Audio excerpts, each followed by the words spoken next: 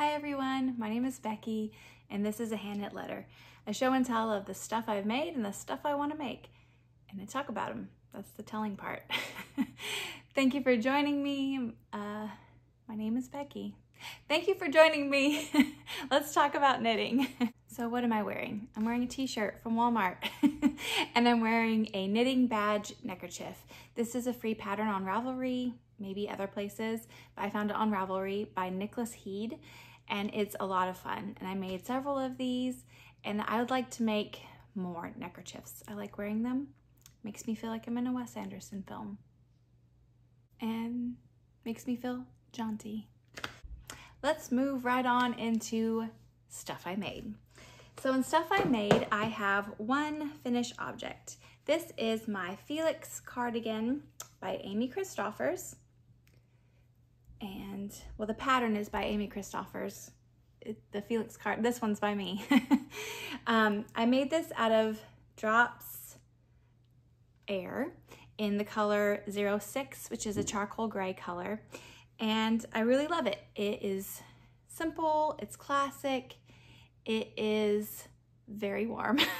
Just in time for spring. I put this on to try it on, and I had it on for like, I don't know, a minute, and I was already sweating. So this will have to be put away until the fall, but nevertheless, fall will come, and I will be wearing it then. My favorite part about this sweater is the buttons. I bought these buttons at Rhinebeck last year, well, at the New York Sheep and Wool Festival in Rhinebeck, New York. And I bought them from the button lady. I don't know her actual name, but she curates and sells antique buttons. And these are very old. I can't remember how old, like 200 years. They're very old. Well, maybe not that old, but they're very old. I believe she told me 1800s, probably towards the latter end of 1800s. But they are, it was written on the paper, but I threw the paper out like a dummy. Anyway, each button is different, and they've got some type of shell in them, in some of them. I think in all of them, actually. So they have a little bit of sparkle in each one, and I'll show you each one individually here. Hopefully it will focus. I record on an iPhone, and I cannot see you, or actually see me. See me seeing you. So they are just all, where's the other one? There's two more. They are all super pretty. And then the last one. I think my favorite one is the top one because it has like almost gold flecks in it too. This could be a disaster where you can't see any of them, but if that's the case, I will put some pictures in. But I love the way it fits. I made the size 3. It gave me 8 inches of positive ease, and it's very soft, very quick and simple. There was a lot going on since the last time I talked to you in my real life. And so I didn't do a lot of knitting, but I managed to accomplish this because this is very fast. And I love it. And it's gotta go sit in a drawer now until it cools down. Felix Cardigan. 2 thumbs up. Okay, so that is my only finished object for this episode. I have 2 whips and a couple of planned cast-ons. There was a crash on my porch. This one, let's see here. This one I can show you, if I can find it. Where are you? Oh, I'm so sorry. Here it is. This is my test knit for Rebecca Clow. It is a Tolsta Tank. I'm knitting it out of Drops Belle. And this is color number 13. I think it's like dark blue jeans or blue jeans on the Wool Warehouse website, but never, you know, if you know color 13, you'll be able to find it.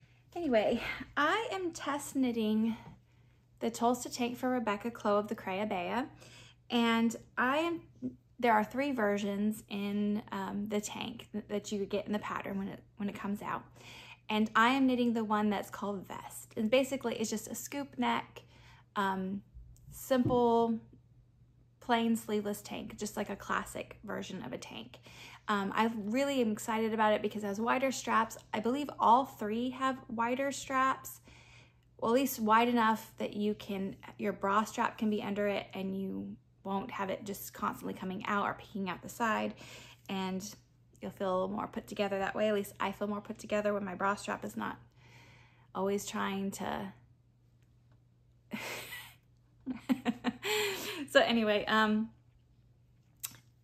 yeah, so I'm knitting the Vest version, and I'm knitting the D cup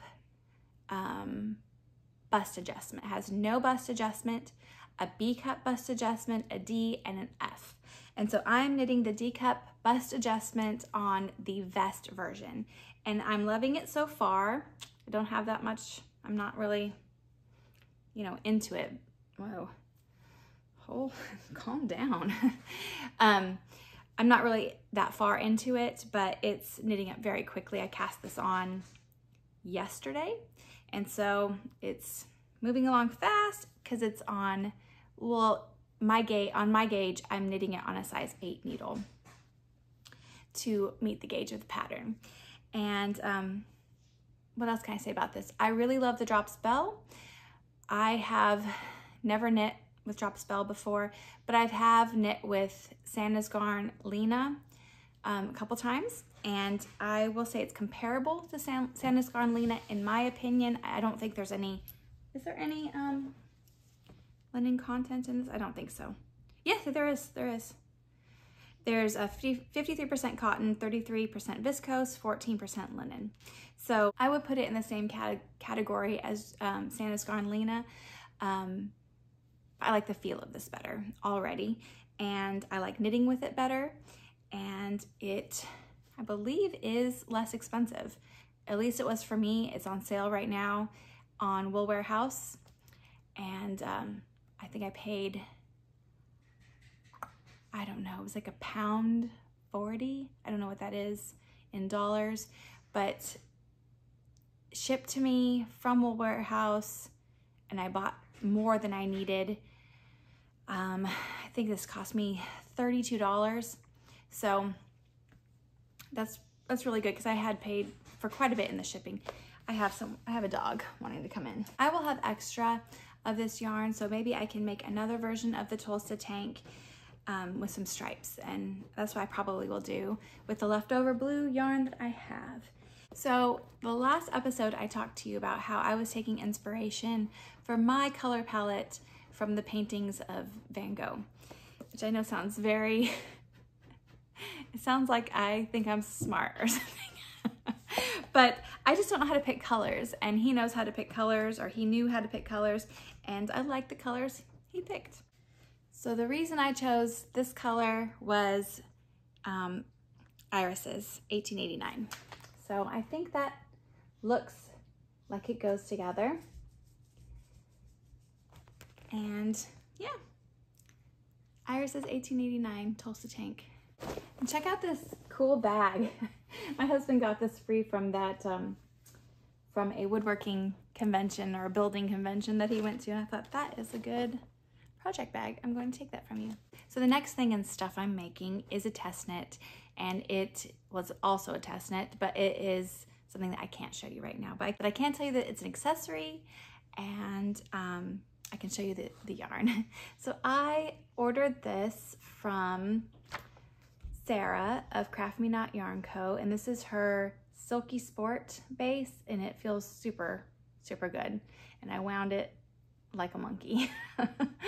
But I really do love how this yarn feels. I'm gonna definitely order more for other accessories, and that's all I can really say about that. It's a quick knit, it's fun, and I'm gonna like wearing it. Anyhow, the inspiration for this one is Madame Genou. So kind of looks like it, right? But Sarah calls this lilac for some reason. She doesn't call it Madame Genou. I don't know why. She's a weirdo. Okay, we're all ready to stuff I want to make. This is going by quick. I hope that you like that. And if you don't like that, please don't tell me. So in stuff I want to make, I have my eye on the Rota Tank by Irene Lynn.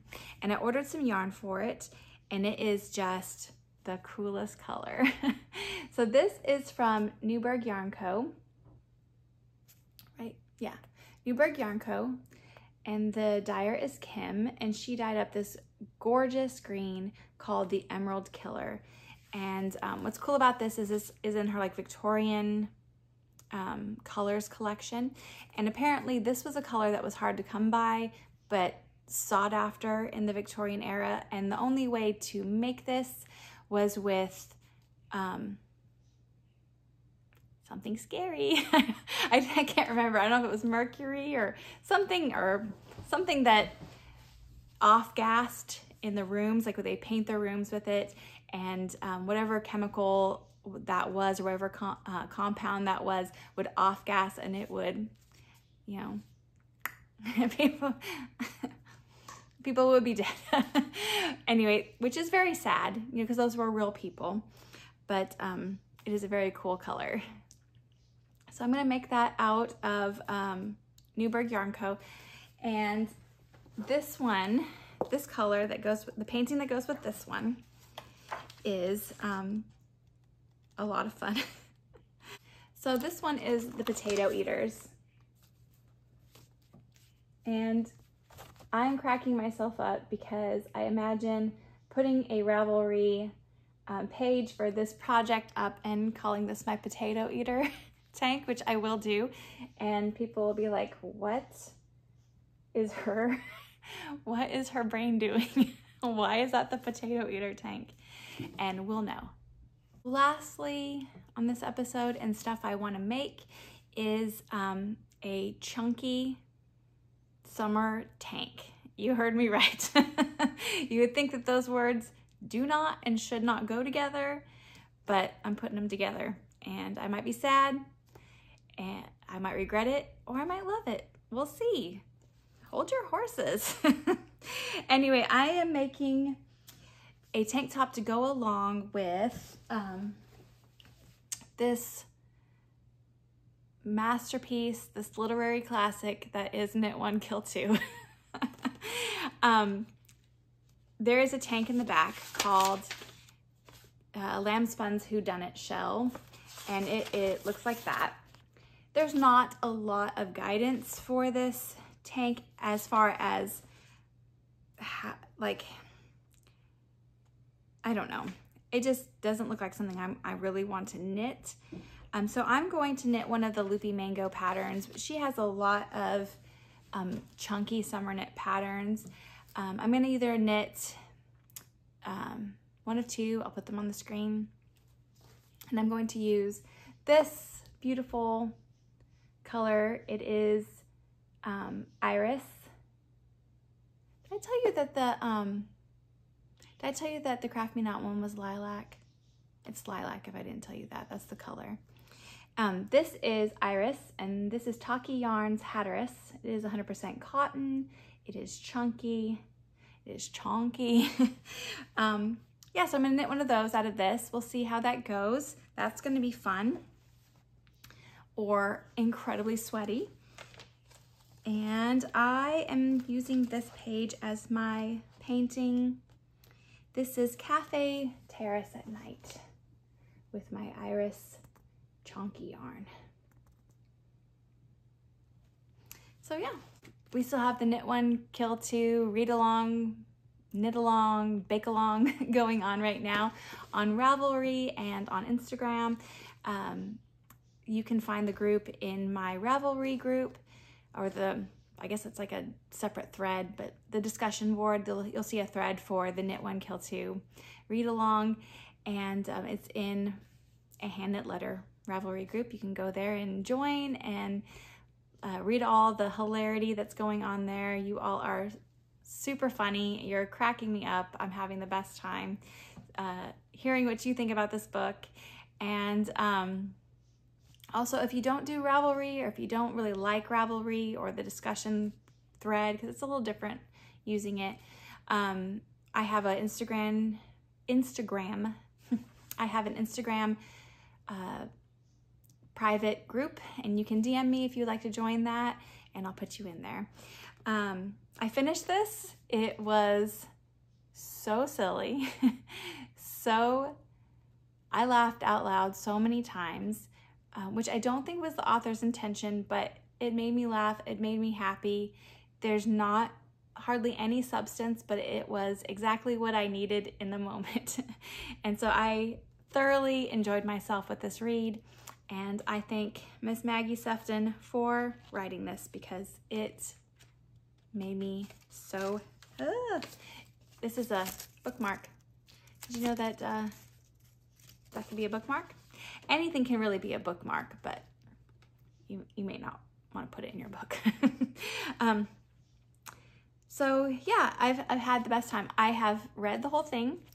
So now I'm working on casting on that top, and I'm going to be baking the cinnamon rolls and sharing what I think about that recipe. The recipe for the cinnamon rolls is in this book. If you are using an audio book to read along with us and you would like the copy, would you like a copy of the cinnamon roll recipe, you can email me at AHandKnitLetter@gmail.com and I will send you the recipe. So yeah, we're having a fantastic time. So in each of my podcasts, I like to shout out or let you know about some other podcasts that I enjoy watching, that I think that you might enjoy watching as well. I love knitting podcasts, one of my favorite things to watch, so I'm always looking for a new podcast, or it might not be new, but new to me, so I like to share that with you as well. So my first one is going to be Knee Knits, which is N-E Knits, and her name is Amy, and I really love her channel. You probably do know about her.